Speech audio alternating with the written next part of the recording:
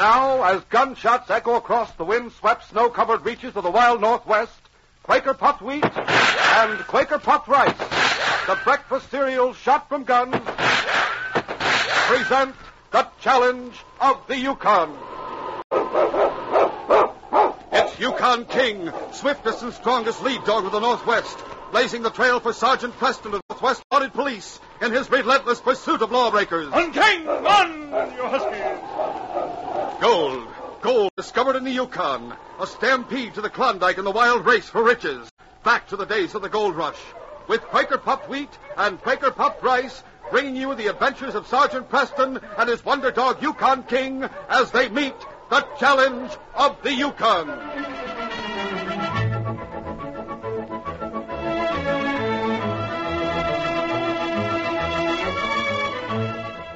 Here's a breakfast treat you'll go for. It's delicious Quaker puffed wheat or rice. Talk about good. These giant ready-to-serve grains of wheat or rice are premium grains. They're shot from guns, puffed to perfection, exploded up to 8 times normal size to make them crisp and tender. Wheat or rice shot from guns is good for you, too. Makes a thrifty deluxe family breakfast with milk and fruit. Tomorrow, sure, try this breakfast treat. You'll go for the one and only Quaker puffed rice or Quaker puffed wheat.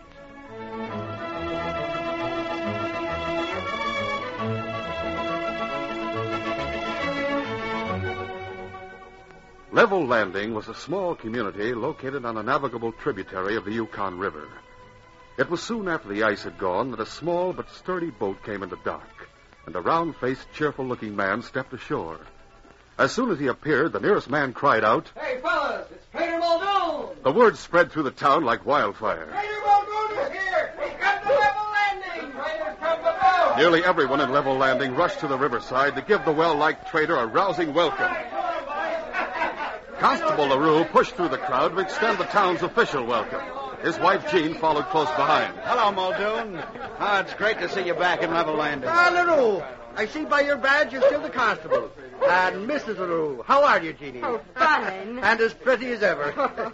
I suppose you've heard that I changed my plans this season. Instead of bringing furs from the north, I'm bringing supplies from the States. I heard something about it, Muldoon. Yes, sirree. Pots and pans, yard goods, notions, tinware, staples, hardware, minus supplies. I've got all that's needed to stock a store. Muldoon, I'm sorry to hear that. Sorry? Well, that's a fine thing to say, LaRue. You've all been in the grip of that money-grabbing, thieving skinflint Ezra Caswell, haven't you? Well, we sure have. But, Muldoon, you don't I understand. looked the situation over when I was here the last time, Constable, and I've had reports that the situation hasn't changed.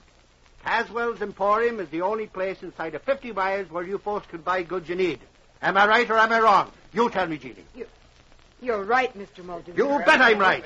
Just because Caswell has a monopoly, he charges 3 times the fair price for everything he sells. Am I right? Yes.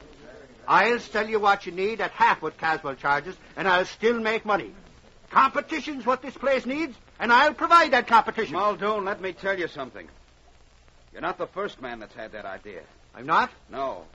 3 men tried to go into competition with Caswell. And things happened to each one of them. That's right. Constable, you sound grim. It was grim things that happened.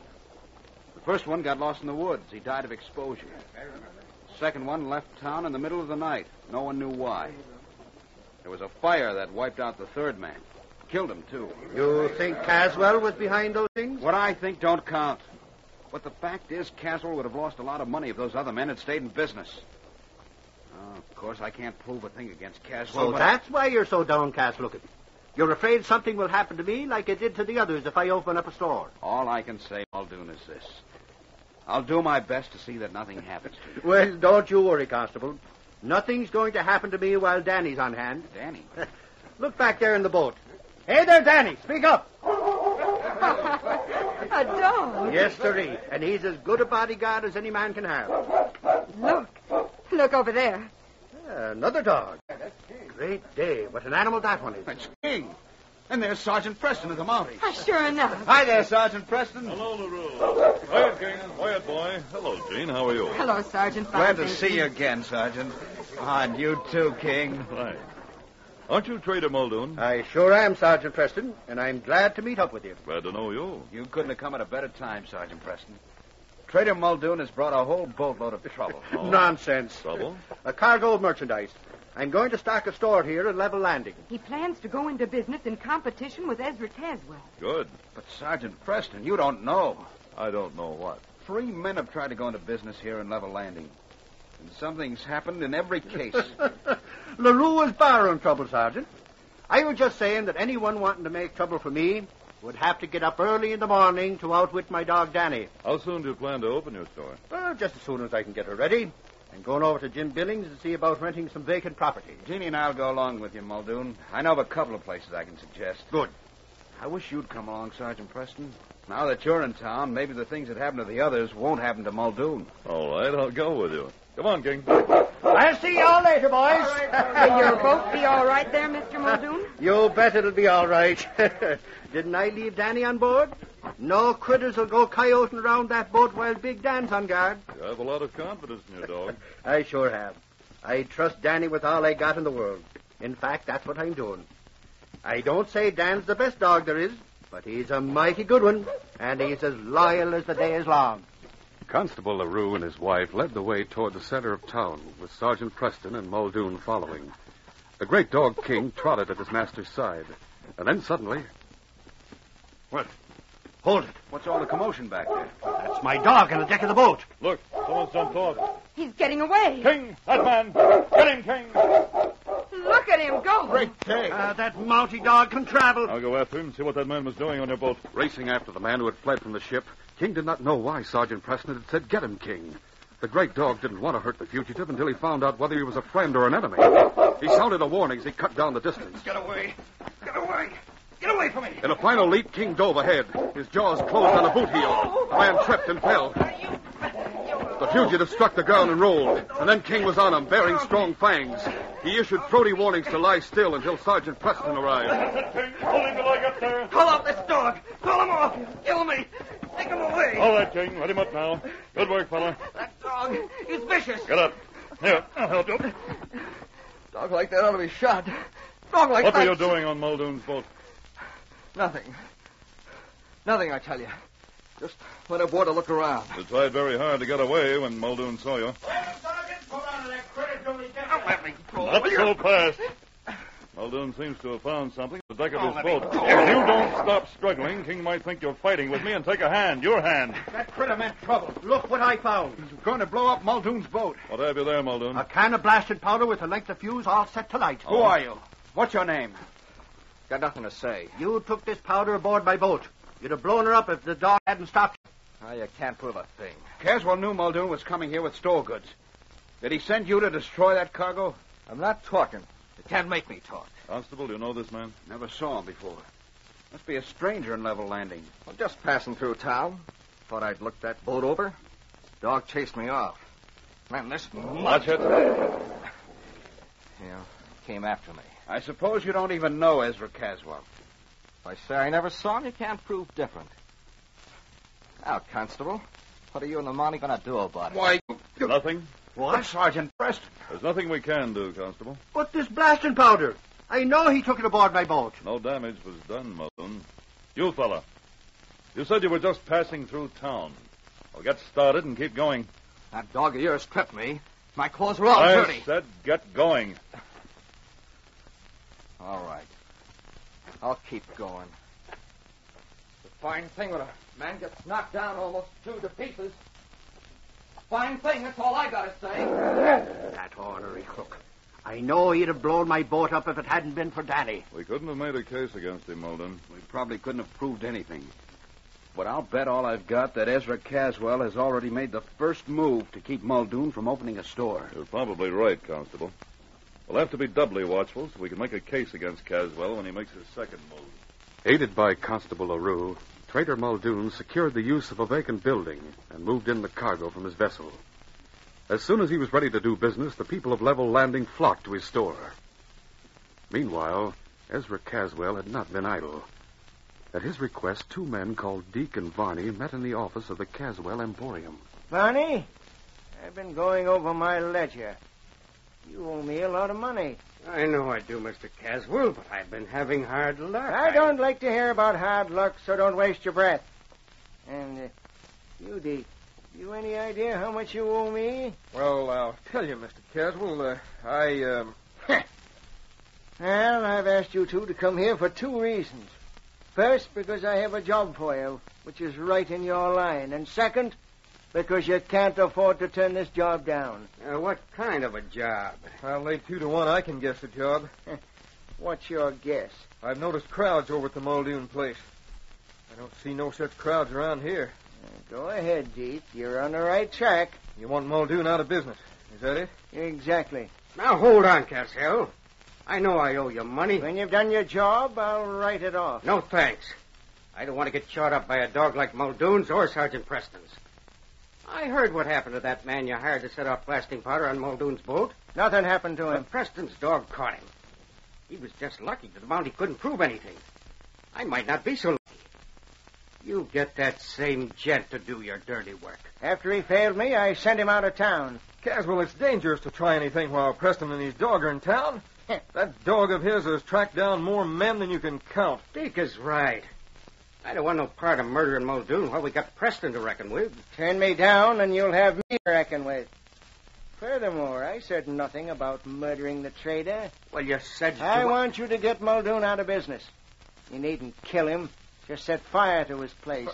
But when? That big dog of his was around there. Go there tonight after the store's closed. Well, Muldoon and his dog sleep in the back room of the store. You can shoot the dog. But You know the layout of the place Muldoon has rented. Now, there's a window in the back room where he and the dog sleep. Creep up to that window, shoot the dog, then start the fire. That old building will go up like tinder. The shot will attract plenty of attention. Besides, it'll waken Muldoon. What of it? He'll be able to get out of the building, but he won't be able to put the fire out. The place will go up too fast. You got it all worked out, huh? I have. Well, you're forgetting just one thing. That Mountie and his dog King are in town. That's right. If what I've heard about that dog's true, he'll track us down in no time. What are you laughing at? Preston's dog tracking you down. You do as I say, and you'll have nothing to worry about. How's that? You make a beeline from Muldoon's place to the waterfront 1/4 mile below the landing. I'll leave new clothes and shoes right near the big rock. Change to them, make a bundle of your old clothes, weight it with a rock, and throw it as far out into the river as possible. But the dog will have our scent even if we do change clothes. The dog's nose will be filled with the scent of pine tar. That'll kill everything else. Boys, I have everything worked out to the last detail. You do as I say and don't worry.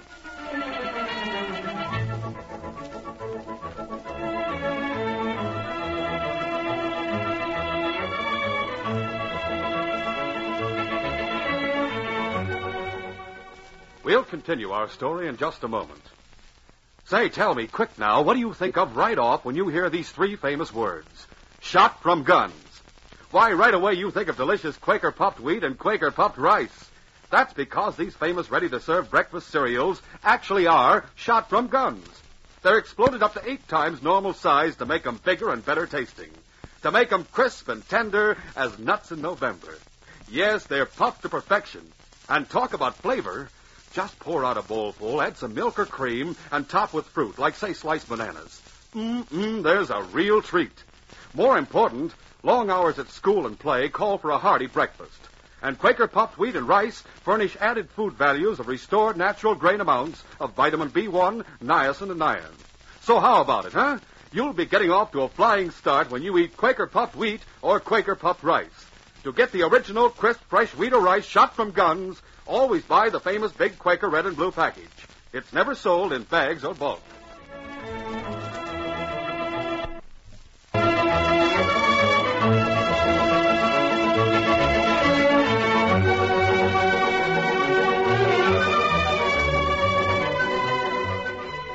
And now to continue our story.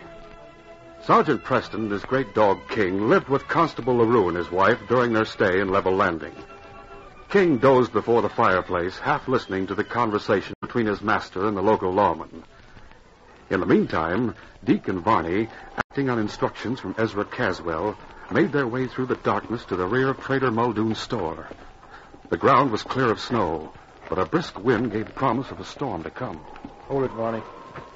From here on is where we got to be careful. You got that pine tar we're to smear in our shoes? Right here. Help yourself. all this trouble just because that Mounty's in town. It's a smart idea, though. When Preston's dog comes to the end of the trail that smells of pine tar, he'll be through. This stuff will kill any other scent. You suppose that dog's as smart as people say? I don't know, but there's no use taking chances. We ought to shoot King as well as Muldoon's dog. Don't never make a mistake like that, Barney. Like what? It's just like suicide to kill a Mountie. No one ever gets away with it. That dog is as much a member of the mounted police as Sergeant Preston himself. Well, I guess I got enough of this stuff on my shoes. Yeah, me too. Now, hang on to what's left, and we'll toss it in the window when we start the fire. You all set now? Yeah. The window over yonder looks into the room where Muldoon and the dog are sleeping. Let's get going. The two crept close to the building, Deke approaching a window of a small room in the rear of the store. The moonlight slanting into the room revealed Trader Muldoon on a bunk and a big dog sleeping on the floor nearby. The dog hasn't stirred. Guess he's not as much of a watchdog as Muldoon figured. Barney had gone to the front of the building to start the fire. Deke waited at the window, gun in hand, ready to shoot at the first sign of action on the part of Muldoon's dog. I'll wait till the dog moves. Give Barney as much time as possible. Maybe the dog won't stir at all. Maybe we can start the fire and get away before the dog wakes up. The seconds dragged. Then Danny heard a stirring in the store beyond the bedroom door. He sounded a warning, then looked at his master on the bunk. He growled louder. What's the matter, Danny? What's the trouble, boy? Danny! Danny! Muldoon raced to the window from which the shots had come. He saw a man's form running through the darkness. Come back here! Come back, you murdering polecat! I'll get you for that! You just wait! As the trader turned back to Danny, he found new cause for alarm. Fire! Red flames were licking at the front of the building. Flames that leaped high from a pile of oil-soaked waste and spread rapidly, fanned by the stiff breeze. Fire! The store's on fire! Help! Help! His dog was Muldoon's first concern. Got to get you out of here, Danny. Got to get you out, boy. The flames spread quickly, and Muldoon's dog was heavy. Gathering the furry bundle in his arms, he staggered to the rear door. I'll get you out, boy. I'll save you. The smoke's getting bad. The dog was motionless in Muldoon's arms as the trader fumbled with the latch. I'll get you out. Just a second. As Muldoon made his way from the building, choking with smoke and burdened by his dog, he saw many townsmen approaching from all directions. Muldoon, what happened here? Allow the sparks as they fall. We can't save this building if we can't keep the fire from spreading. Sergeant Preston grasped the situation quickly and organized the townsmen to protect the buildings nearest Muldoon's store. Then, with King at his side, he hurried to where Constable LaRue and Muldoon were talking next to Muldoon's dog, lying motionless on the ground. My dog. We heard shots. There were 2 shots, Muldoon. Do you know anything about them? Yes, I do. Some ornery polecat shot through the window. Got my dog. Did you see the man? Just a glimpse of him as he ran toward the river. Then he left the trail. My store is going up in flames. Can't do anything about that, Muldoon. The fire's got too much of a hold. Burn my store and shoot my dog. Oh, the dirty, screaming crooks. Sergeant Preston, take a look at Danny. See how bad he hurt. LaRue can do as much for your dog as I can. Take charge of him, LaRue. Right. I want to put King on the scent as soon as possible. Now, you say he stood by the side window and ran from there toward the river? That's right. All right, King. Come on, fellow. We have a job. Hanging's too good for the critter that shot Daddy. You made a mistake, Muldoon, in trying to get away with anything like that while Sergeant Preston and King are in town. King will run him down in no time. You just wait and see. Look, LaRue. Danny hasn't stirred. Danny's hit hard. Do you think he's going to die? We can tell better when we get him to my place. Now, come on, Muldoon. The rest of the boys will take care of things around here. Sergeant Preston led his dog as close to the building as the flames would permit. The great dog picked up a scent near the window through which Muldoon's dog had been shot and followed the scent without difficulty to the edge of the river. Now what, King? Where do you go from here, boy? His nose close to the ground, King hurried downstream along the bank and then returned and went upstream. All the while he whimpered in frustration. Meanwhile, Sergeant Preston crouched to the ground and drew matches from his waterproof box. The ground's frozen. Too hard to show tracks. The hard-packed ground revealed no sign of footprints. Preston examined the rocky shore. Then King came back and stood at his master's side. He tried to apologize for his failure. King, we're supposed to think the gunman got away by boat, but he didn't, boy. The water's too shallow here, and the rocks are too big. He came to the water's edge, then turned and went somewhere else. King cocked his head to one side, trying to grasp the meaning of his master's words. Trail, King. Trail. He knew what that meant. He knew what was expected of him now, but he was baffled and bewildered. He tried to find the scent, but it was gone completely. How could he tell the Mountie that the strong scent of tar that had filled his nostrils had dulled his senses? What's the matter, boy? Can't you find the scent? All right, fella, never mind. You've done your best. We'll go to LaRue's place and see how Muldoon and his dog are getting along. Come on, King. King followed his master dejectedly, head and tail low. He knew that he had failed in his assignment, but he felt ashamed. When he reached the constable's home, he went to a far corner of the room and flopped to the floor.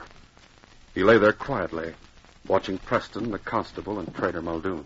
King did his best, but he lost the trail completely. The man who shot Danny went to the river, and there the trail ended.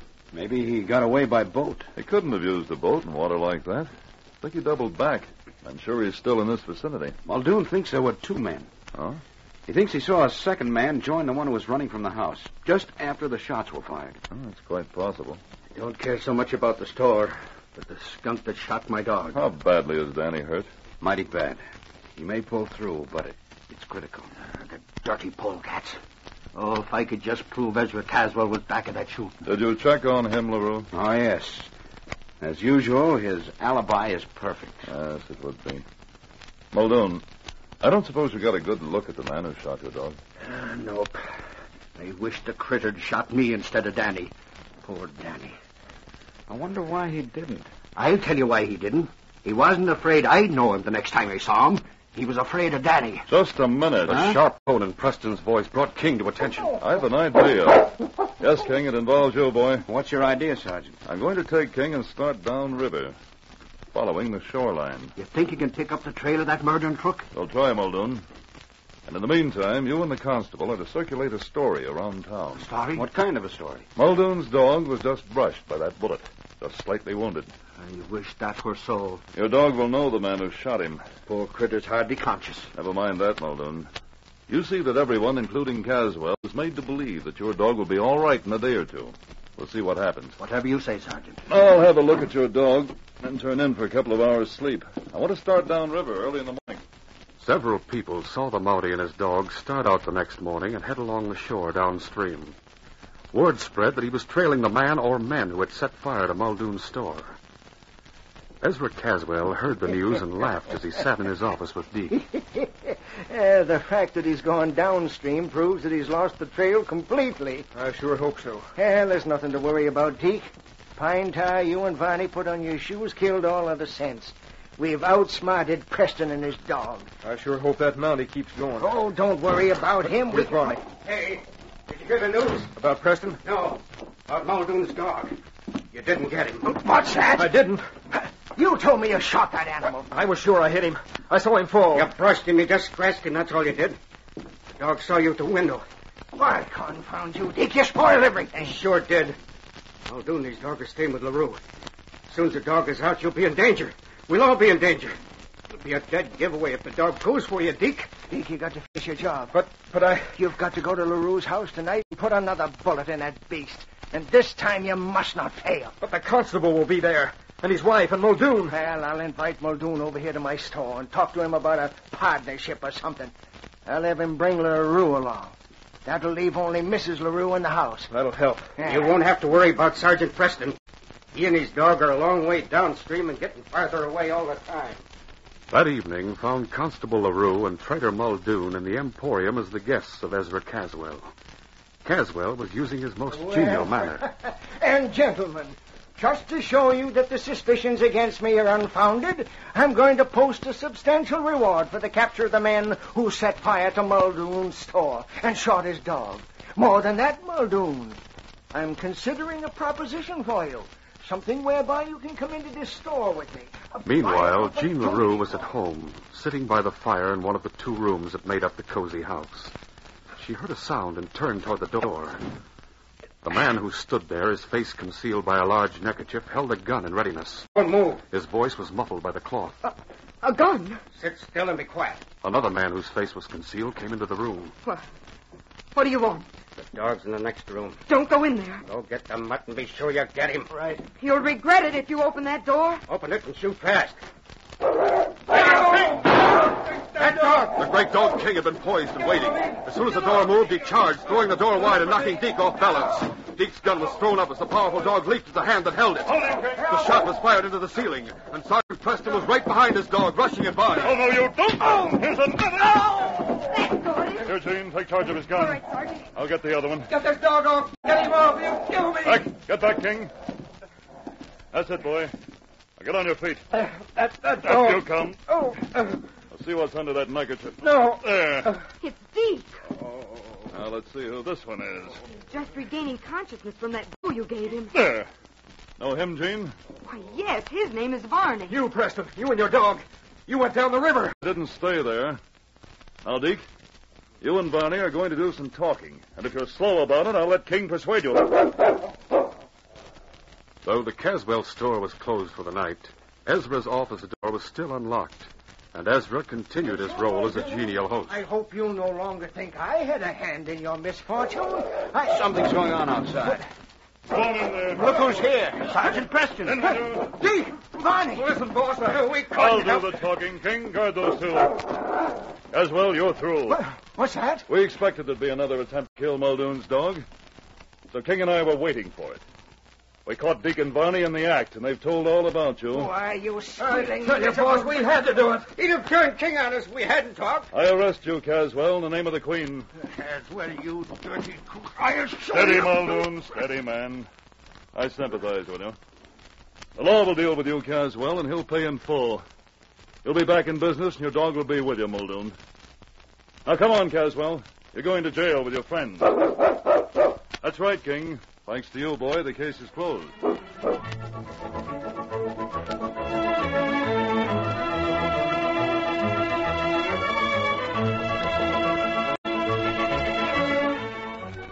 In just a moment, Sergeant Preston will give you a preview of next Friday's program. Say, here's a tip. Quaker puffed wheat or Quaker puffed rice are never sold in bags or bulk. Not on your life. To get the famous crisp, fresh wheat or rice shot from guns, always buy the big Quaker red and blue package. You'll go for both delicious kinds. For variety, eat the wheat one time, rice the next.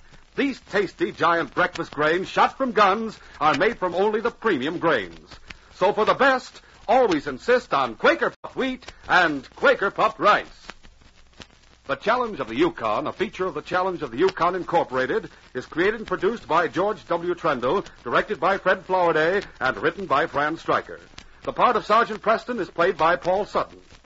The Challenge of the Yukon is brought to you every Monday, Wednesday, and Friday at this same time by Quaker Puffed Wheat and Quaker Puffed Rice, the breakfast cereal shot from guns. Listen next Friday when Sergeant Preston and Yukon King meet the Challenge of the Yukon in the adventure of The Showdown. Having been driven by fear from one place after another, a young doctor finally had to make a decision that brought him face to face with the man who had sworn to kill him. King and I had to think and act swiftly. Be sure to listen to the gripping story of The Showdown on Friday at this same time. Don't miss this exciting story next Friday. Till then, this is J. Michael wishing you goodbye, good luck, and good health from Quaker Puffed Wheat and Quaker Puffed Rice. So long.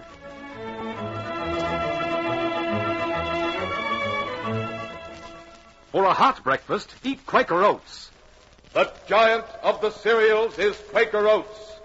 Yes, the giant of the cereals is Quaker Oats. Delicious, nutritious, makes you feel ambitious. The giant of the cereals is Quaker Oats. Say, boys and girls, do you want to be a star someday in sports and activities? Then start on good Quaker Oats breakfast tomorrow, because nourishing oatmeal gives you more growth and endurance than any other whole grain cereal. Still less than 1 penny a serving. Quaker and Mother's Oats are the same. This is ABC, the American Broadcasting Company.